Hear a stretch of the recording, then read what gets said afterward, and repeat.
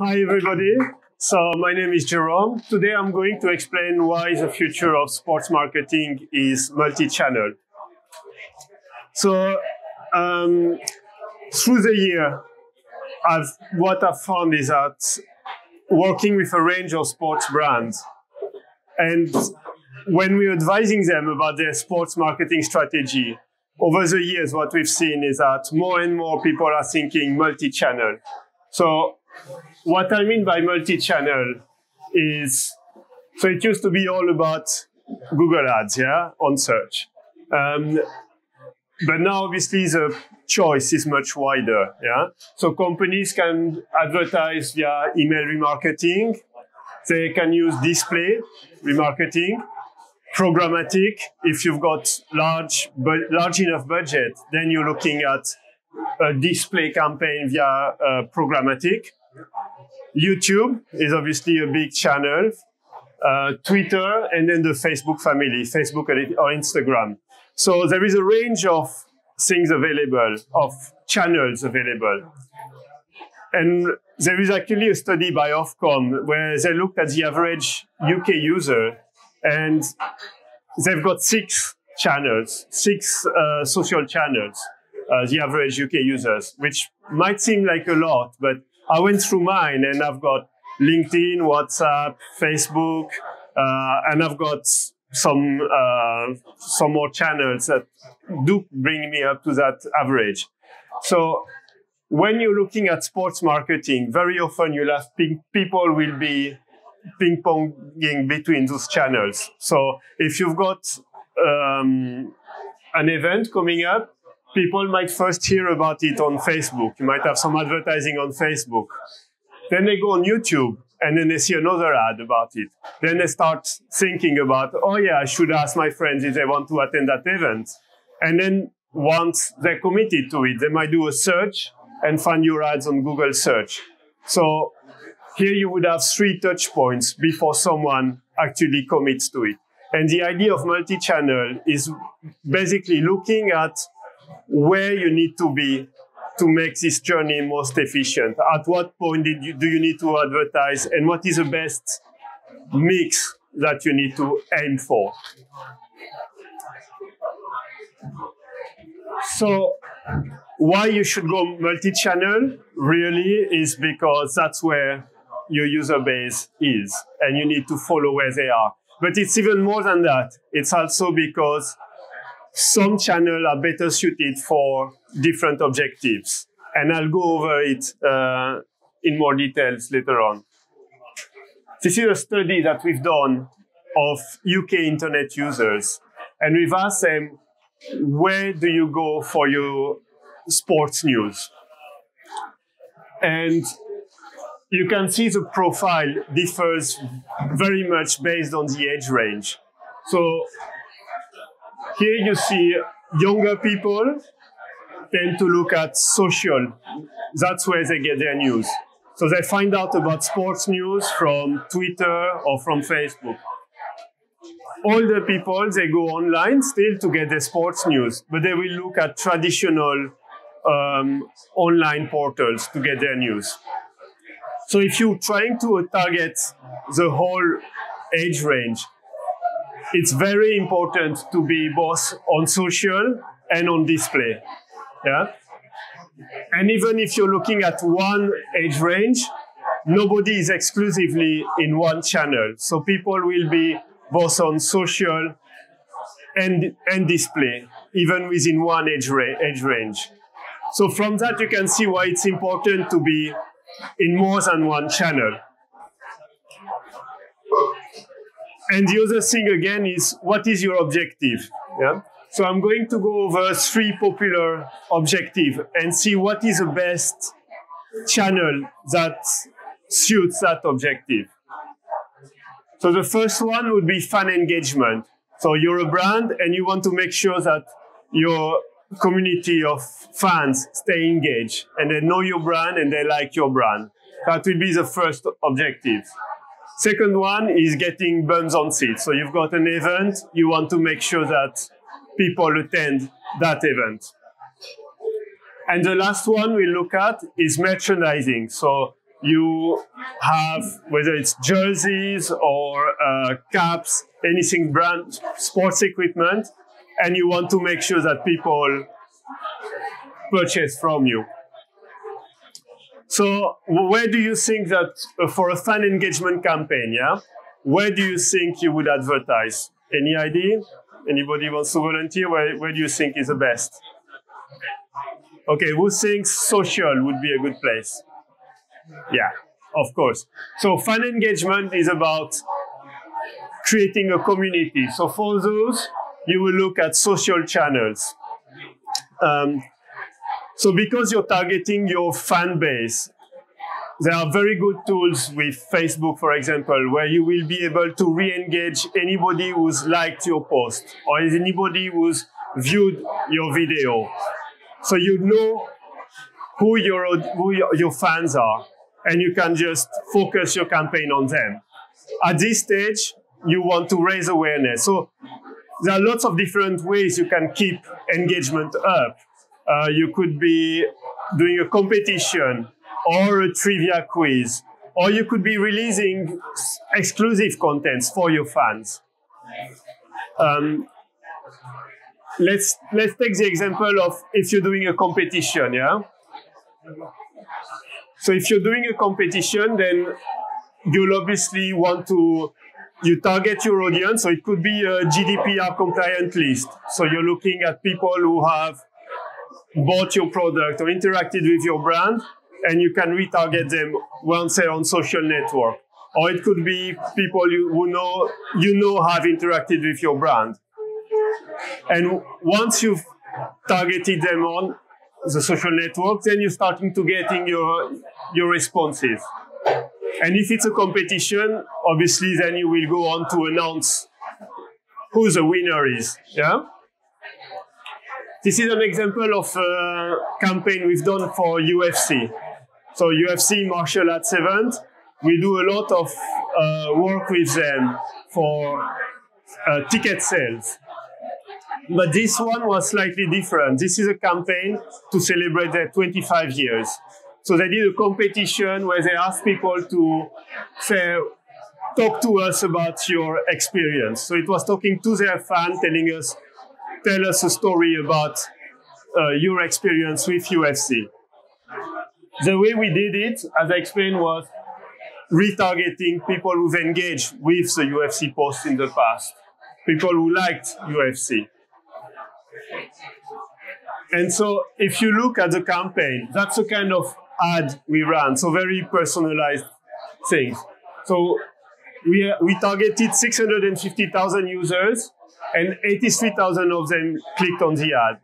So that gives you a 13% interaction rate, a click-through rate, which is amazing. And there it's all due to the fact that you're targeting people who are engaged with your brand.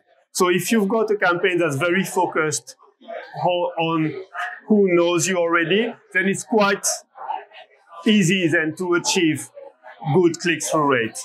And that, because of that high engagement, you end up with very cheap cost. You can engage your fan for very cheap. Now if we move on to ticket sales, do you think we'll stay with social only at that point? Anybody? No. Exactly, because ticket sales, then you're no longer talking about community. You'll have to start moving into selling items, yeah? So you'll have a wider mix. So if you've got an event and you're going to, you know that you're going to want to sell tickets at some point, you're going to use YouTube is a very good one to engage people. So this is all about getting impression at this stage, because you are the awareness stage. You want people to know that your event is happening. So things that will give you good and cheap impression will be YouTube or display. Then you might want to move into a place where you're trying to get email addresses of people interested in your event. So the tickets are still not on sale, but then you're moving to a lead gen campaign. So at that stage, you will want to move on to Facebook, for example, because Facebook, you probably all know that, has very good lead gen campaign. So with those campaigns, the form is already pre-filled, so people just see your ad, click on it, and their information is already filled in with their profile's information. And that allows you to get leads very cheaply. And the reason why people want to give their details at that stage is because you give them a special access code. So you say, you know, tickets are coming on sale in 2 weeks' time. Get your special discount code now. And they fill in the form to get that code. And that allows you at the next stage, once you meet demand, you can retarget those people because they've got that access code and tell them, now the event is on sale, subscribe. But that's not, so that's what you'll use in your remarketing. Yeah, you've got those email addresses.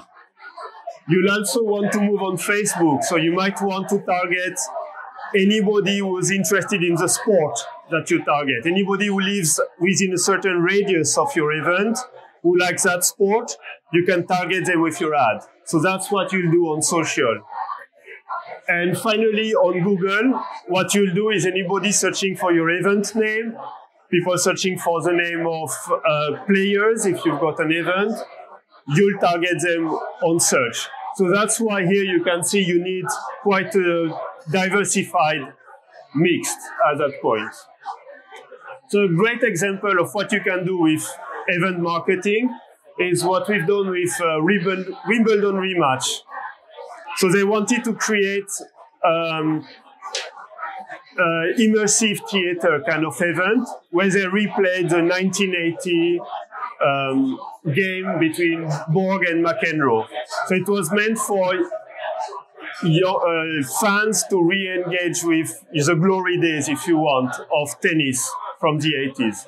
So they had a new kind of event, and the challenge was introducing people to that event. It had never been done before, so it was presenting people with what that event looks like. And what we did, we used a combination of channels. So people would first hear about the event on Facebook. Then we would show them Instagram stories. We would then also show them YouTube videos, which was very good because we needed to show them what it was going to look like, that event. And then finally, we were moving them on to Google search.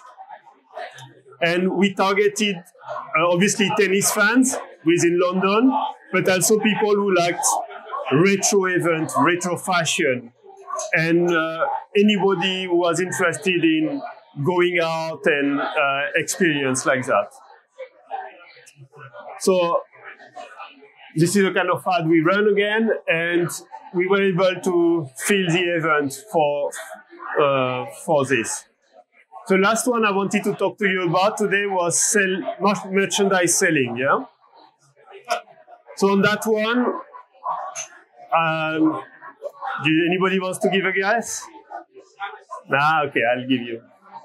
So if you've got a merchandise that's very hot, yeah, something that's in high demand, you might want, before the item is released, to have some sort of awareness. So that would work for a kit that people are looking up for, you know. So then you might want on social media to raise awareness of that kit.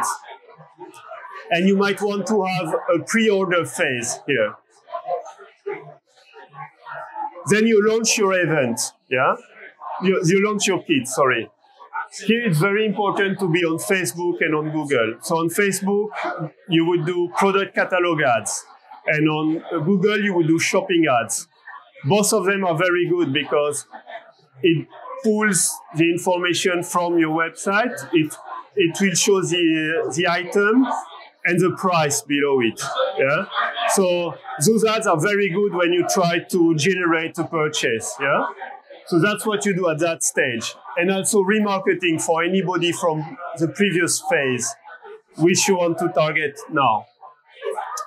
And again, if you've got a kit for a specific team, you probably want to target people who are fans of that team at that stage. And very, very important if you're selling merchandise is to retarget people. So the obvious one is if you've got an online shop, you want to be able to remarket to anybody who added basket abandoners, anybody who added the items and then they dropped out.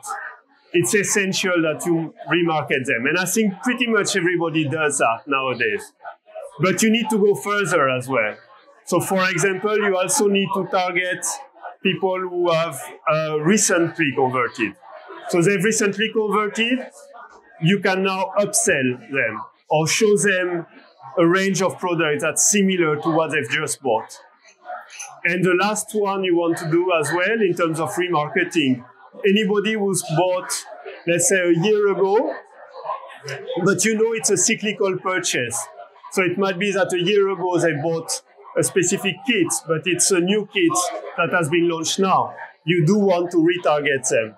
So you have to think of different customer journey, and then you can do a remarketing that's appropriate.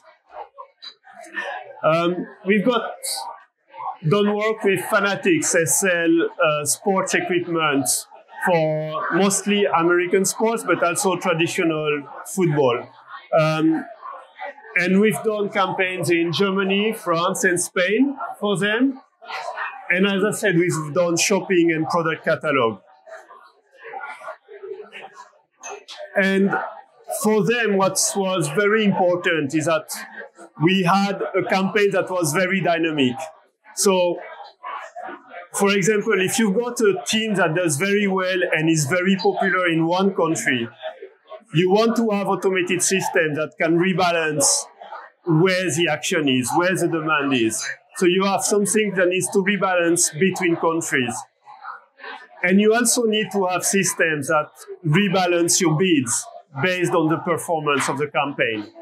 So for example, you need to have something that works on target ROAS. So it will be a system where if the item that you're selling is worth a lot, then the system should bid more.